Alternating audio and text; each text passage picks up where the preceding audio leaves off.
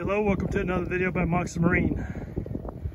In this video I am tearing down a 5.0 liter engine, 5.0 liter General Motors engine, Volvo Penta system. Came out a very nice boat. It's one of the cleanest bilges and cleanest engines I've ever seen. Unfortunately the block is cracked due to freeze damage, so the block is trashed, so we're gonna customer's gonna order a new Jasper engine, and I'm gonna transfer all the accessories over to the Jasper. It's called a long block. I'm gonna transfer all the accessories to the long block and put it back in the boat and get it turned around a little quicker. So this video is just going over the engine just to show what's going on, so when I go to put things back together I'll see how things are done. So there's a clamp for the hoses down there coming off the power steering pump, clamp to the bottom of the motor mount there. There's another clamp on the side of the exhaust there. Let's see, the oil dipstick is clamped to this alternator bracket. It's an alternator bracket with a serpentine belt tensioner on it. Usually they don't have tensioners. You just tighten them and tighten them up and they're done. But this has an automatic tensioner, spring-loaded automatic tensioner like General Motors cars and trucks. Pretty neat. So there's your raw water pump on the front of the block. This right here. To get this off, you have to take these screws out. The pump pulls off, and that gives you access to the bolts behind there. Of course, you also have to take this bracket out here. These two bolts right in there to get the bracket off. Let's see, going around some more. Trying to see things that I don't need to miss. Got a tensioner pulley here. It's got one bolt back in there. There's a harness bracket there on the water pump wires. It's got a dual fuel pump system. You got a high pressure pump here, low pressure pump there, your fuel water separator here, and then another canister, a high pressure canister over here. And so that's your high pressure out right there. This is your pressure return back from your fuel rail into your canister or into your reservoir.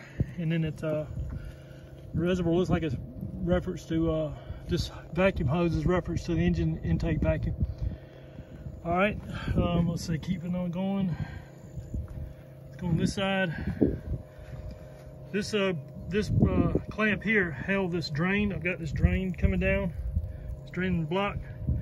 I guess you just pull it up and hook it in there and bend it back when you're not using it.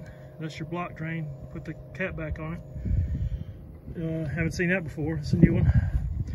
So this is different. The ground wire, I did not remove it. I left it on the back of the block. It was almost impossible to get to, so I just unclamped it and took it out with the engine.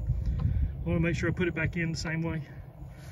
Because of the tight quarters back here, I couldn't get my hand past this bracket here on the back to get down here to the stud right there. It's almost impossible to get to it.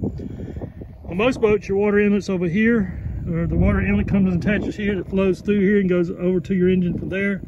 This was backwards. Your water inlet was here, flowing down here. And that pump comes down and flows into your pump on the front of the motor. Again, another clamp for the water right here on the clamps on the front right motor mount on this side. Got a knock sensor. We're going back with this is a 5.0, we're going back with a 5.7. And that's something we have to be watch out for. So this knock sensor may have to be changed to a 5.7 knock sensor. And the program put in for the 5.7. I knew the program's going to have to be for 5.7, but I wasn't aware of the knock sensor at this time. But we can get a 5.7 program and put in there. Again, starter, nothing new there. It's checking all the. You got exhaust temperature sensors on both sides of the exhaust. And then you come down to your flywheel cover. Volvo Penta doesn't use a coupler that Mercury's at. They have a coupler, but I don't like it. It's a pain in the tail to get on and off. But anyway, that's one of the downsides of working on Volvo Penta. There's a good sides and downsides of Volvo Penta. It's got a cam sensor right here. This distributor is not the kind that. Okay, it does have a rotatable base, but. Somebody's marked it before. Got paint on it already where it's marked, but it's got a cam sensor, so the distributor isn't used for timing. It's used for synchronizing the cam with the computer. I think that's it. On this stud, you had ground wires. You had these two. You had Where's the other one? So there's two in the boat, 2 large in the boat, 1 small in the boat, and then these 2 right here. So there was a total of 5 wires landing on this ground stud here. So all the bolts and things I took off are still in the boat. All right, that's about it. I'm gonna start tearing it down and get it inside the shop where it's cool. I can't get on a stand. You cannot put an engine on a stand until this rear cover comes off and the coupler comes off, because it's in the way to stand. And usually the flap will actually be taken off also. So that's what I'll be doing right now. I'm gonna take this rear cover off and get the flywheel off and then put it on the stand. By the way, you cannot set it in a truck or on a flatbed, because your oil dipstick sticks down on your oil pan right there. So it's kind of hard to move it in a truck without a stand. So I'm going to go and put it on a stand and transport it into a cooler shop. That's it for the walk around. About to tear it down, and I'll make note of what I do as I go. All right, I'm moving along with this tear down this Volvo Penta 5.0. Just got the rear cover off, the coupling and the flywheel off, and Volvo Penta uses studs in the crankcase flange, and 2 of the studs came out, but the other 4 stuck in there, and it's not worth trying to get them out. Need long blocks, so I'm gonna leave these studs in there and order new studs. So just not worth my time taking the studs out. I'll just order new studs. So if you're working with a Volvo Penta, you might want to go ahead and order you some flywheel studs to be ahead of the game. All right, I'm gonna move around here, and next we'll get the starter and probably the knock sensor.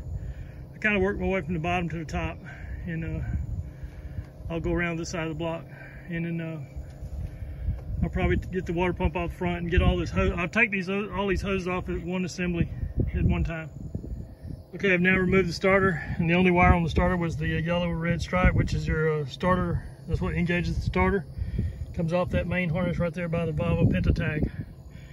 This harness comes down from your plug on the back of the motor. It works this way all the way down through here, all the way back up to the front of the motor, and all the way back up through there. So this is going to be this harness comes off last. Let's get everything else out of the way first. So next is the water pump. I'm going to fix to take the water pump and all the hoses off. It's 1 unit. Okay, the coolant inlet hose to the pumps coming along here is in this bracket here, which I'm fixed to remove. It goes to the pump. Coming off the pump, this hose comes back up, goes back behind here, behind this hose, which is this is a coolant hose. It's cool water for your, that's a fuel, that tank is a fuel cooler. This entire unit is a fuel cooler. So that's what this hose here feeds it, and then this hose here, one of these hoses comes across and goes to the exhaust right there. That's where the water's dumped back out to the exhaust for the fuel cooler. So I'm now trying to get the water pump off the hoses, and I just loosened this clamp right here. About to pull that off, pull the hose down through there, and take this pump out, or part of the pump anyway. After I get that, I'll take the main radiator, the engine cooling hose off here. I call it a radiator hose, but it's really not a radiator. I'm trying to clear out so I can get this old fuel system off here. Working towards cleaning up and getting the front of the motor apart. Okay, I'm about to move this large, what I call a radiator hose, but I'm gonna show these fuel lines run underneath that hose there and run down the side of the engine right through here, right through down through there. Run through that clamp there on the intake, and then they connect, run around to the back, and they clamp to the intake. I think that's the only clamp I see, only clamp, and then they come up. There's another clamp right here up this post, and then they go to the fuel rail. And I think I'm gonna take. I gotta find my fuel rail tool to get that off. I'm now going to take off the port exhaust manifold because the engine's kind of leaning, it's causing it to spill power steering fluid out. It's kind of a weird place to put the power steering fluid at that kind of an angle, but anyway, for some reason the cap's not holding tight. Anyway, I'm going to take this to so it rebalance and shift back to the other side. This hose is permanently clamped. It's got a non-removable clamp. You destroy it, taking it off. I may do that anyway because this hose looks like it's kind of frayed up here. But anyway, it was worked in behind, went up behind the oil dipstick and around this bracket and then up to the thermostat housing. Just want to show that. Also, I'm going to take off these two bolts here. I'm going to keep the oil system, the oil filter system intact so that it doesn't spill oil everywhere. I'm going to take it off as an assembly. Or actually, I'm going to just take it loose and let it hang down while I take this exhaust off.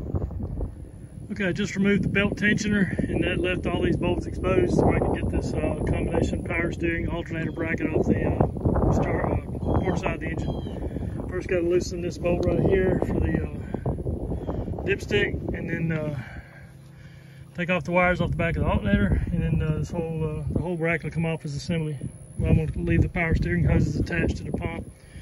They ran down. They were not on the bracket was on the oil line, so but they kind of held the power steering up. There's a bracket back here for the power steering on the back corner here, and that's about it for the power steering. It's a quick video of the alternator connections. Orange to here, purple to there, ground black to there, and main output wire from here.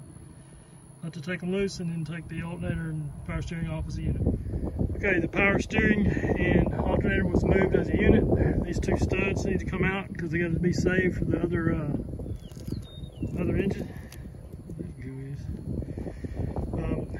Obviously, I want to put the power steering hoses back on before I put the oil dipstick because it was pain in the butt to get it out from behind that dipstick. So the hoses need to go first, and then dipstick, then the oil dipstick. All right, this pretty much this side of the engine is now done. I got to work on the fuel system and the water pump, and we're getting almost down to where I can take the intake off this engine, get down to the line block, so we can throw it away. Okay, we got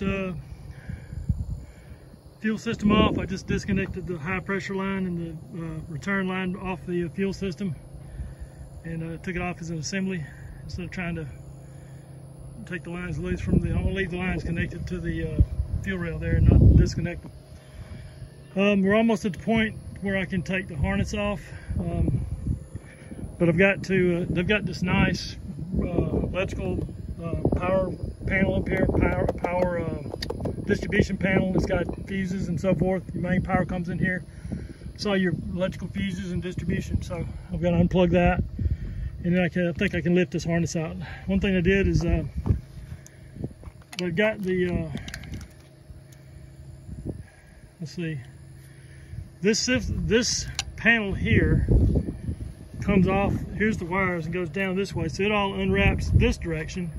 But this horn, this is your alarm horn, by the way, for your low pressure, oil pressure, your over temp, and I think that's all there is on Volvo Penta. They don't have the oil reservoir alarm. So this is the alarm horn, but it goes, this harness goes this way. So it's like you have to lift it off as a halo off the top of the engine, which I can't do because I've got this chain on here. So what I'm going to do is take this bolt out, take the horn off here, take it this way, peel the harness off going that way, and then bring it back around. So I'm gonna have to get the harness off. If I can get that alarm horn to fit down through here. This hose is your PCV hose. It can come out of the way. It's plugged in right here. It's already off. I just unplugged it, so I can pull that out of the way. So the PCV was plugged in right there, and it went down around through there. So that's out of the way. All right. Now I've got to make sure I can get the horn through here.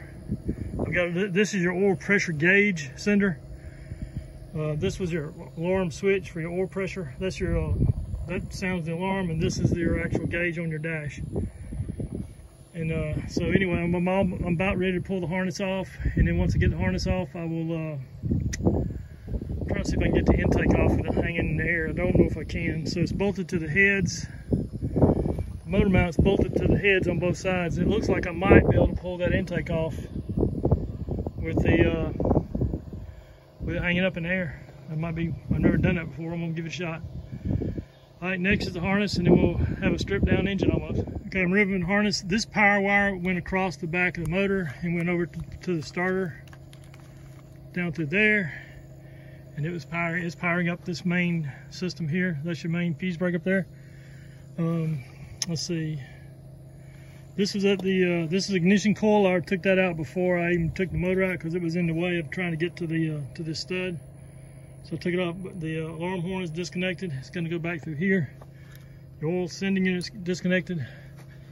These injectors are disconnected. Doesn't look like it's sequential because I got a tan with an orange stripe, a tan with a blue stripe, another tan with a blue stripe, and a tan with an orange stripe. So that means it must be batch fire or not batch fire, what do they call it? Bank fire.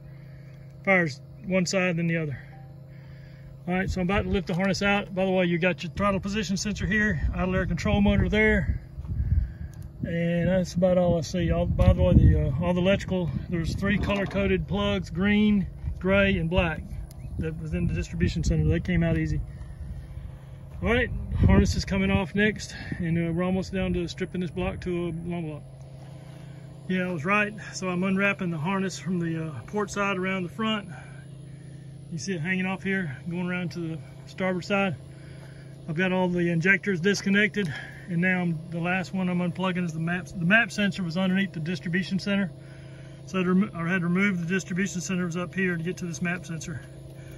The map sensor is one of your primary load indicators on the engine. That and map sensor, crank position, and coolant are the only thing an engine needs, or a fuel injection repeater needs to run an engine. Everything else is just auxiliaries and not necessary. It helps, but it's not absolutely necessary for the engine to run. I'm gonna get the map sensor disconnected, and then the harness will be ready to come off this engine. I have to loosen these bolts down here to take this whole plate off, and it'll go with the harness, and the boat will be, the engine will be stripped of all electronics. Okay, we're almost there. All that's left is the intake. I'm gonna try to take it off with the engine hanging on these chains. It's not, the supports are not on the intake, so this might work. This is, when I get that off, this thing will be it'll be a long block for all practical purposes. I've still got I gotta take the motor mounts off, gotta take the knock sensor out here and that drain. I gotta take this front pulley off. That's unique to the Volvo Penta system. I'll probably keep that balancer. I'm not sure if the new engine comes with a balancer or not, so I'll take that off in case I need it. Obviously the water pump's coming off, motor mounts, remote oil filter, oil pressure switch got to come out, and that will be pretty much, and the oil sending unit here has got to come out, and we're almost there. Got to take these 2 studs out for the back. Probably new blown block won't have those studs. Of course, all your engine mount stuff's got to come off too, so I'll do that. And the oil, may have to replace the oil pan. I'm not sure if the new motor will come with an oil pan with a bottom drain instead of a side drain. So not sure about that yet. So we'll see. Just pull this drain plug or drain fitting out of the side of this block down there. It was screwed in right there, and you can see where they tried to epoxy this thing back together. But so this fitting is a 90-degree turn over to the drain, and the drain hose in this particular case, and the fitting is clogged with goop there and here. I don't think anything ever drained out of here. That's a problem. So they should not have done that. This knock sensor should have been screwed in another port, and you always want your drains to come straight out. That way you can, when you take your plug out, you can stick a probe in there and knock all the dirt out of the way and make sure it drains. If you don't see any water, so these automatic drain systems with hoses, hold on a second. Excuse me. The automatic drain system hoses might seem like a good idea, but they're not, because it gives you false sense of security, but that you've drained your block when you didn't, because these fittings get clogged up with crap. So more than likely that's why this customer's engine cracked, because he couldn't. He thought he drained it, but maybe he didn't. So I hadn't even looked at the other side, but it may be the same way. But it's poor design by, in this case, Volvo Penta. So if you ever drain your block, make sure you got a straight fitting, and stick a probe up in there, something sharp, after you pull the plug out to make sure it's draining. All right, this engine is now a long block. It's got valve covers on it, and the front pulley and harmonic balancer. Might have to take those off to make it a long block.